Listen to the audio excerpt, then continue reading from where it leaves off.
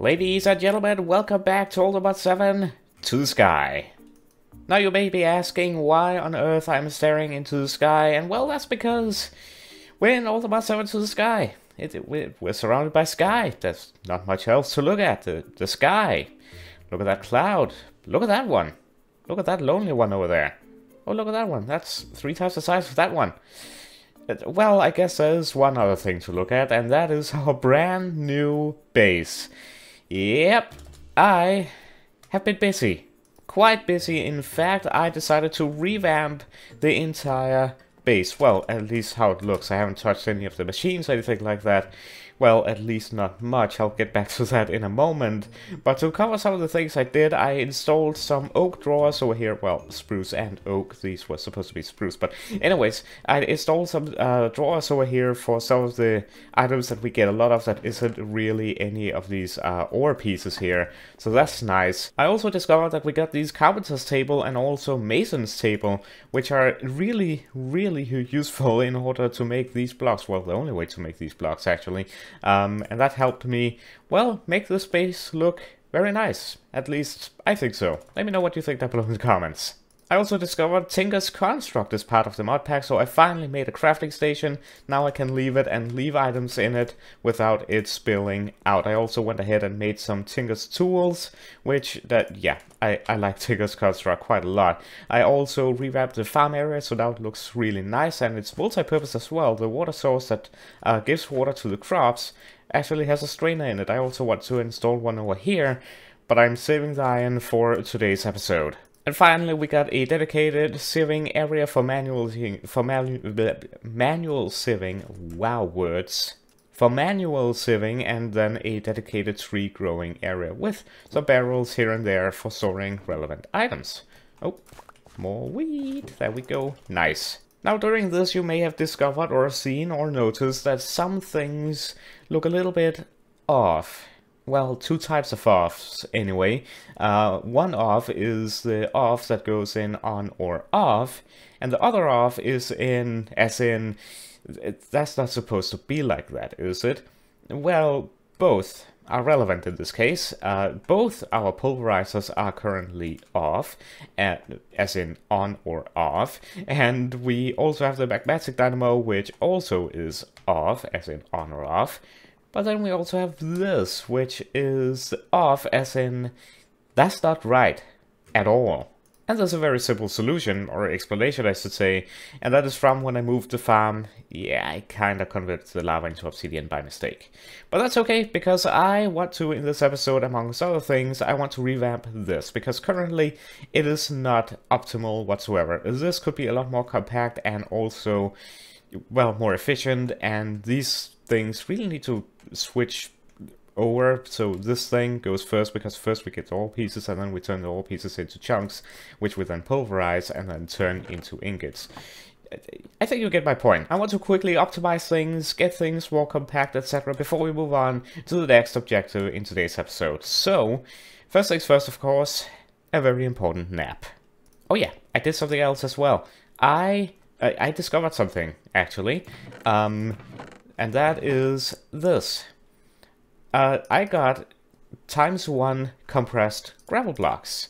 And that is simply because I didn't realize this, but if you take a hammer, and let's say I take all of this cobblestone and turn it into a stack of compressed blocks, if I place these and break them with the hammer, I get in return compressed gravel, which I can then turn into normal gravel, and then I can sieve it. Of course, that's manually sieving, but still, that's a lot faster than what I was doing before. So, had I known this beforehand, I would have gotten a lot more done. So, off camera, I decided to hammer down a bunch of compressed cobblestone into compressed gravel, and I have sieved about half of it. And well, we now have over a stack of iron pieces, which I can go ahead and turn into iron chunks, right, like so, and like so as well. Combine it with the 10 of raw iron that I already have in here, and then I can combine that with my copper ore hammer and turn it all into iron dust. And my ore hammer broke, and I don't have enough copper to Oh, wait, I do have enough copper, I think. Give it a moment, and boom, I do have enough copper. Haha. Sweet, so if I just set... Oh, wrong chest. If I just set some of this to smelt over in my own furnace over here, we can get going right away. So first thing I want to revamp is this. I'm not happy with the power setup. It could be a lot more efficient, and I'm gonna show you in just a moment. Currently we have been using 2 fire crucibles, but with my new setup here, we only need 1 actually, which is going to be really, really cool. So first things first on the agenda is to get all of this stuff torn down, basically. All of our hard work from the previous episodes, gone. Well, not quite gone, but yeah. Do we have an augmentation in here? Yes. I'm gonna grab that. Just want to make sure that I keep it. Alright, now I need to get rid of this accidental, well, this accident. And to do that, I think the most efficient thing is going to be making a golden pickaxe, because that is really fast. We won't get the obsidian, unfortunately, but I don't have enough diamonds to get a diamond pickaxe. So doing this way is just gonna save a lot more time. You can see the percentage now, then I'm gonna compare it to using the stone pickaxe in just a moment. 3, 2, 1, done. Nice. Now if I use the stone pickaxe... Yeah, that's, no. That is not gonna happen on my watch. Where is my... There we go. I got 2 spruce planks. You know, all of this was calculated down to the letter. I don't know what I'm zooming into anymore. Let me break this. And done. Nice. I don't need to go and pickaxe for anything else, at least that I am aware of. Now previously we have been using lava to fuel these 5 crucibles, and if I go in here and press U on the lava and we head on over to the crucible heat sources, you can see here that it says 3x. So this basically determines how hot it is. If we go to a torch and press U on that, and we go to crucible heat sources, it's ×1. So the torch is really, really bad for a heat source when it comes to crucibles. Lava is a little bit better than the torch, but what we can get that is even better is this superheating element from Mechanism, because if we go into here, that's ×60. This thing is super fast, and it doesn't require power. And it's actually not that expensive. We need 4 redstone, 4 copper, and 1 steel casing. And for the casing, we just need 1 osmium ingot and 4 steel ingot as well. Some glass. Do I have glass? That's a good question. No, I do not. But I have plenty of sand, so we're gonna cook some right away so that we are prepared. But yeah, this should be relatively easy. We do have, I think, we do have osmium.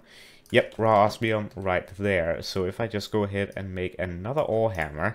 These ore hammers are really not optimal. It is a little bit wasting of our copper, but it will have to do. Also gotta go ahead, nope, not crush the magnetic dynamo, that would be horrible. I do need to smelt this as well, so yeah, we got a lot of stuff going on here, but we also need steel. And in order to get steel, we need to smelt steel dust. And in order to get steel dust, we can use the ore hammer together with coal and together with iron dust. So if we actually get that right away, get a little bit of coal, so that's 4 per operation. So I need like maybe 16, I think should do, potentially. So if we go back to steel, and that, and go in here. Oh yeah, I can only do 1 at a time because of the hammer. Oof. So if I just do this instead, so that's 1, 2, 3, and 4. I think 4 is all we need. So if I just wait for the glass real quick, there we go. And then we're gonna go ahead and smelt down the steel. And as soon as we have 4, we can smelt down the osmium. And while that is done smelting, we can craft the steel casing. So that is our very first steel ingot. And quest completed? Quest completed in Mechanism. Ooh, random reward. Okay, let's see what we got. Infused alloy. Okay, those will become useful, very useful in the future, actually. That is very nice. Alright, so while that is cooked... Hold on, there's more? Thermal series. What do we got in here? Oh, I mean, I got that last episode. As well as that. Well, it didn't register. Bounty board.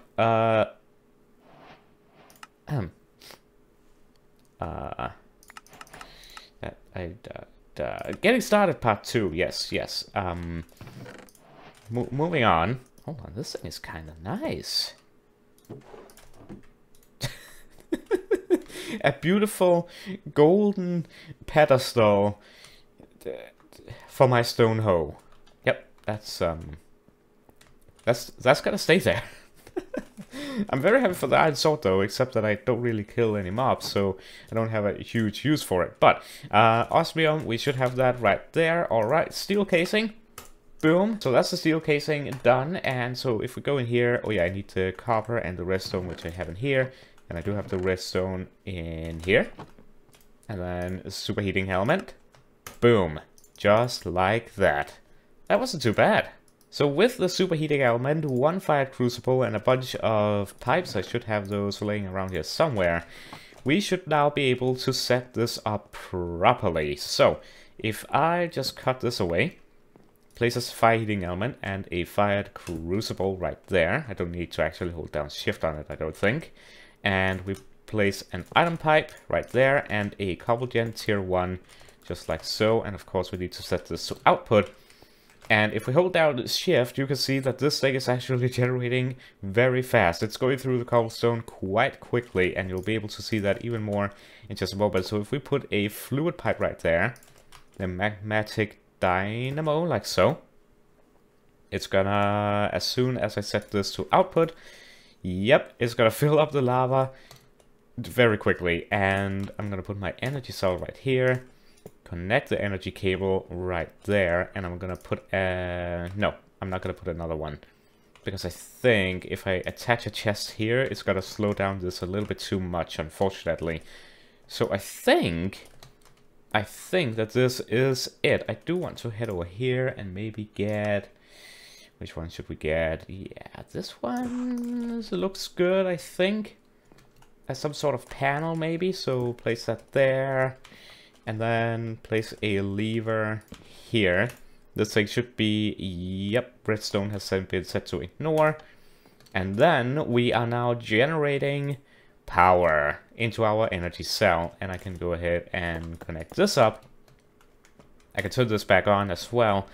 And we are back in business. These pulverizers use 20 RF a tick each, as you can see there, and this thing is generating 40 IF per tick, so we have exactly enough power to keep those two machines running, well, endlessly, because this thing is full. This thing is getting full as we speak. It's generating more lava than it is consuming, and that is something that I then want to utilize. I want to make another magmatic dynamo to place on top here, right here, basically, like so, to generate 40 RF extra, because we're going to be making more machines, and the more machines we make and the more machines we upgrade and stuff like that, the more power we're going to consume. So I would like to have, well, that much extra power, so we don't sit there and then oops, we're running out of power. So yeah, that is going to be the next step right after a quick nap. And with that, that is one more magmatic dynamo which I can now attach to the system. And that is going to get a bunch of lava, and this thing should be able to keep up. I hope anyway. So we should see that we are soon starting to gather power in the thing. Maybe? Is it generating? Is it working? It is outputting power, that's for sure. It might just be because we're running everything right now. Yes, it is actually building up, as you can see right here. It is slowly getting to 20,000. This thing will then start doing the same, plus this thing is using power as well. So everything is starting to build up, and then soon we will start having energy again in our energy cell. Very, very lovely. So just like that, we managed to, well, compact this system a lot, but not only that, we also managed to make it more efficient, actually a lot more efficient, just like that. I love this. And I'm gonna go ahead and border it in, and this is then, for now anyway, our method of generating power. Awesome. Now the next thing I want to do is I want to improve this station. It shouldn't be too difficult, I don't think. Yeah, I want to improve the station, and I want to move it over here as well. How am I gonna do this the best way? I really need to start working on some sort of inventory management system, because this is starting to get on my nerves. But I think this is what I'm going to do. I am gonna put this out of business, kinda. No, actually, I just remembered. I noted down to make this, the augment factory, which basically makes it so these furnaces use power instead of coal, which is cool, but also it converts the furnace into a factory, and you'll see what that does in just a moment. I need cobblestone, I need a piston, which shouldn't be too hard to make. I got all the ingredients for that. Boom, piston. And then, what else do I need? I need 2 more redstone, and then I need the paper. Paper. I need sugarcane for that. I should be able to get that from this guy. Maybe. That's a... Why have you moved? Why have you moved? I don't know. I need sugarcane. Is that something I have in here? Yes. Perfect. 1 emerald. Just like so. Well, that's unfortunate. I am unable to... yeah, grow it. I guess I am gonna use 3 emeralds just because I'm impatient. Yeah. I'm gonna do that. That's a little bit painful, but that is going to be worth it because now I can just go ahead and make... Oh, I need andesite. Well, that's not an issue either, my friends. And boom. Augment factory. And I should be able to just put that in there. And now this thing is going to be using power. Everything is set up as it should be. We got the factory in here. And as you can see, it is now smelting. And the cool thing is, it can smelt multiple items at a time. So if this pulverizer gets a little bit faster, which we will take a look at a little bit later on, this thing will be able to smelt multiple things at a time. Basically, just like that. Yeah, I'm gonna put this in here actually. I don't know how much power. Oh, it uses a lot of power. Well, it's building up. No, it's not. We might be using a lot of power right now, but that's fine. But I still want to move this over because I want that to be in front of this station. So I'm gonna do something very annoying, and I'm gonna break this essentially. Move that over. I'm gonna go ahead and grab this chest by holding down Shift, placing it over here. Hold down Shift, place this over here. Hold down Shift again and place you over here. That should keep, yep, the power and everything. You can keep going. Right, time to move this monstrosity. How? Again, still not quite sure. Alright, I think I got this. If I just move this chest over, you will be able to see what I have actually done here. Move this chest over just like so, in the floor. The sieve, and shift place that. Oh yeah, it still has all my dust in it. That's fine. I need a lot of redstone anyway. So yes, this should now be working, and it is a lot more compact and uses a lot less power cables as well, because we don't need to go all the way over here to the other end of the base. However, it does still need to run it though, so we're gonna run power over to here and here. Very, very efficient, just like that. So we got spare cobblestone in here, which I do use for the base and whatnot. Goes into the pulverizer, which goes into the sieve, which then goes into here. And hopefully we'll be able to upgrade this sieve today to a diamond sieve. That would be huge for us, but for now, that's fine. What I then want to do is put the pulverizer over here, and then basically just place these chests back. Close the input here. As they're gonna pulverize, we are gonna have to drag some power over to... I should have more power cables somewhere. Yes, 18, this should be just fine. Place this over, steal this, place that there, steal this, place that there, and we are back in business. Alright, a quick thing to note, I didn't have auto input turned to on. As soon as I switched it to on, it actually took the stuff from the pulverizer over. I guess the auto output was disabled as well, so I'll activate both of those. And hopefully that is going to make that a change. But yeah, as you can see, it can now smelt both the gold and the lead as well, all at once, making this thing quite efficient. That is very, very lovely indeed. And I can also move these. I love that you can move these like entity blocks over. Makes life so much easier that I don't have to break them and replace it and all that stuff. And I just move it from one place of the base to another. I love this. This is like moving boxes in real life. Boom. Done. Yeah, not too bad. So this is our new, more compact and more refined, I guess, ore refinery. I do, however, still need to manually craft these into actual ore pieces, which does take a little bit of time, but it's not too bad. I can just sit here and do this and I'll be done fairly quickly. Actually, I could do it in my inventory, that might be even faster. Just like so. And when I then have the raw stuff, I can put it in here. It's for the smelting. Very, very cool. Oh, very cool when I can do it properly. And we are actually keeping up with power, I think. We haven't started to put power into the energy cell just yet, but to be fair, we are running 1, 2, 3, 4 machines, and this thing, I can imagine, uses quite a bit of power when we start putting stuff in here as well, just like so. Oh yeah, it burns through the power quite quickly. Oh boy. Alright guys, so I went ahead and actually made another magmatic dynamo here, and this thing is still keeping up. We now have 3 magmatic dynamos generating in total 120 RF per tick, and as you can see, we are now starting to store power even though all of these machines are running. I don't know why there's no sound. Yeah,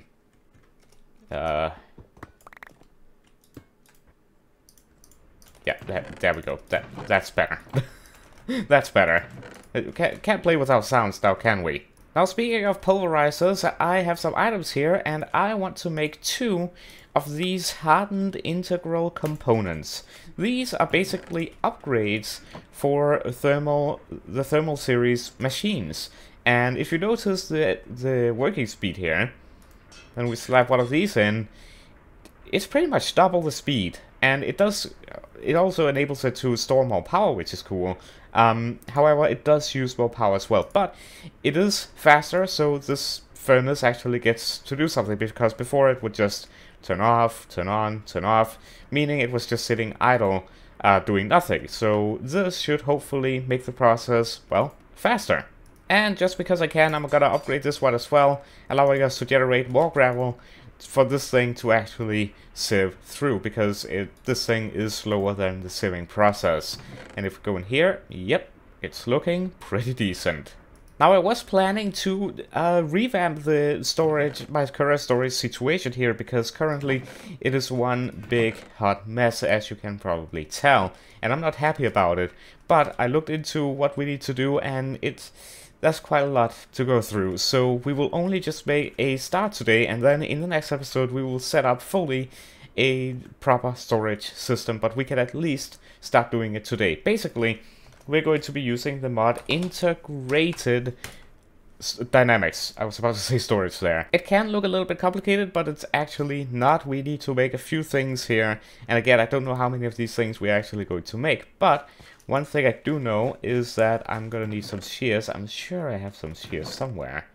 Unless I broke them doing something. Nope, no shears. Well, I guess I'll just have to make some new ones. Because what we gotta do here is get these leaves, then get a siever, an oak sieve here, and we're gonna place that. We're gonna place that right there. And I'm gonna upgrade this flint mesh to an iron mesh, because otherwise we won't get the thing that we need. And we are searching... Oh wow. Yep, that's it. That's the thing we're searching for. The mineral sapling. That was fast. I was about to say it has a 20% drop chance. So getting it right off the bat, not too bad. I will not complain whatsoever. Now, if we place it and then grow it...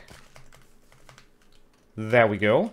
First of all, the wood looks cool. It's a blue log. Can't go wrong with that.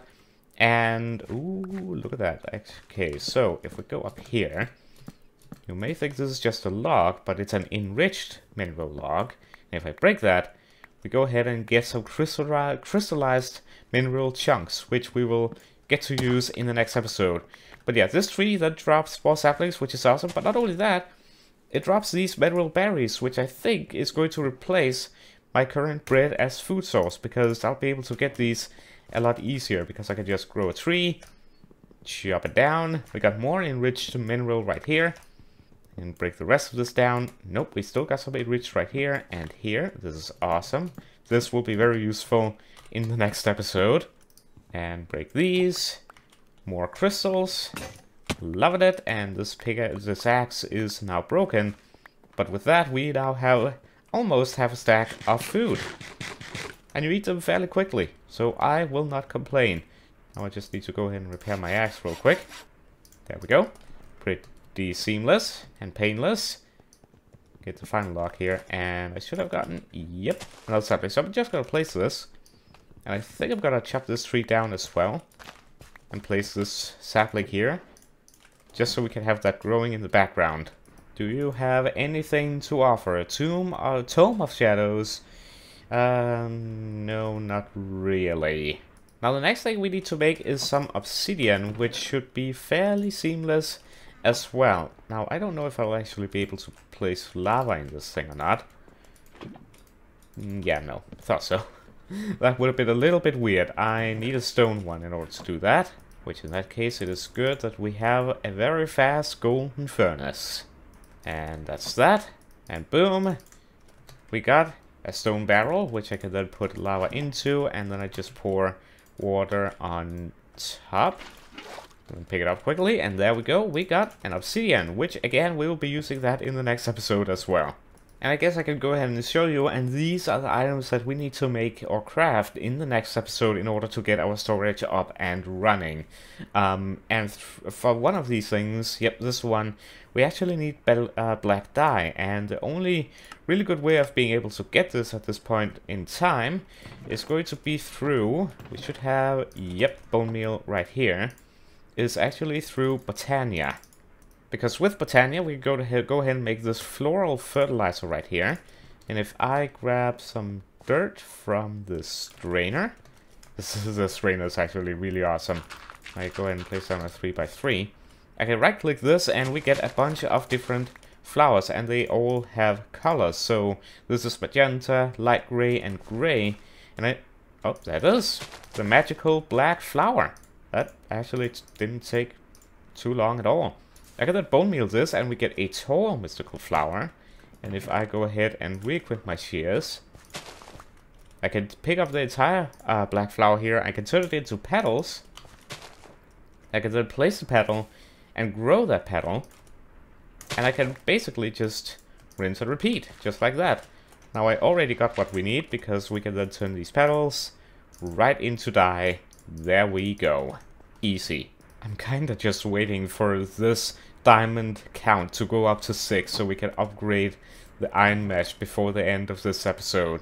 So, one final thing I think we're going to make is this, the squeezer. And I just want to show you this real quick, how it works, because it's actually, I find it quite fun and enjoyable to use. So, this is a squeezer. We also need the drying basin, which we just made the black dye for. And it's raining. But if we then go ahead and place the drying basin there and the squeezer, what we then use these logs for is, if we place this in here, and then we basically just jump on this thing, which is going to press or squeeze the log and put the resin into this drying basin right here, and it's going to solidify, and we get a block of crystallized mineral, which we can then turn into crystallized mineral chunks, just like that. And to reset the squeezer, we can just place a button and press it, and just like that, that is that. And yeah, it's pretty good that I showed you this, because then I can do this off camera in between episodes, because we do need quite a few crystallized mineral chunks as well as blocks. So I'll be making more of these in between episodes here, but I did want to show you this. We've got this started, so that is pretty good. That means we can just jump straight into upgrading our storage in the next episode. And there we go, we now have 7 diamonds, which means I can go ahead and take 6 of those, steal the iron mesh, and then I can turn this iron mesh into diamond mesh. There we go. That is a huge upgrade for us. That's gonna be epic. That's awesome. I think the next upgrade is the emerald mesh, which we just need, well, 2 more emeralds for, honestly. Yeah, we just need 2 more emeralds in order to get the next get the next mesh. Then after the emerald mesh, it is the netherite mesh, which I don't even know how we get netherite in this pack. Yeah, I'm not gonna worry about that right now. But guys, with that, I am going to call this an episode. I really hope you have enjoyed. We did some pretty decent progress. We revamped our power generation area over here. We are now generating more and more efficient power from just one fired crucible. We revamped our ore processing area of the base here, more efficient as well now. And then we got started on integrated dynamics, which we will continue to, working with in the next episode to get a digital storage system kind of thing going, which I'm really excited about. But like I said, that's gonna be it for this one. Really hope you have enjoyed. If you did, be sure to leave this video a like. It supports the channel a ton. And if you're brand new, do consider hitting that subscribe button and enabling those notifications so you don't miss another upload. But with that, I'm gonna end it here. Hope you enjoyed, and I hope to see you in the next episode. Have a wonderful, wonderful day, and goodbye.